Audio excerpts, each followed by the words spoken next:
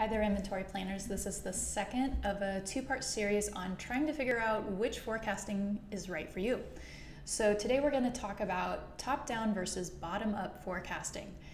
Bottom-up forecasting is what we traditionally think of when we're looking at customer demand and forecasting what the demand is going to be.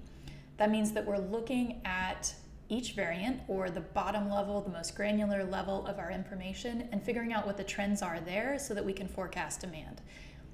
Top-down forecasting is looking at a higher level of data. So we're looking at categories, brands, vendor, even store-wide. What are our trends so that we can forecast demand?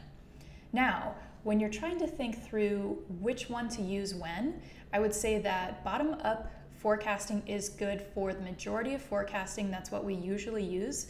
But top-down forecasting can be really helpful. One, if you have seasonal products. Two, that don't have a long sales history.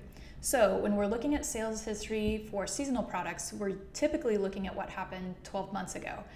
But say that product's only been around for 3 months, how do we figure out what the seasonal trends are? Well, we can look at the seasonal trend of the category and apply that trending to the variant level. So that's when top-down forecasting can be really useful.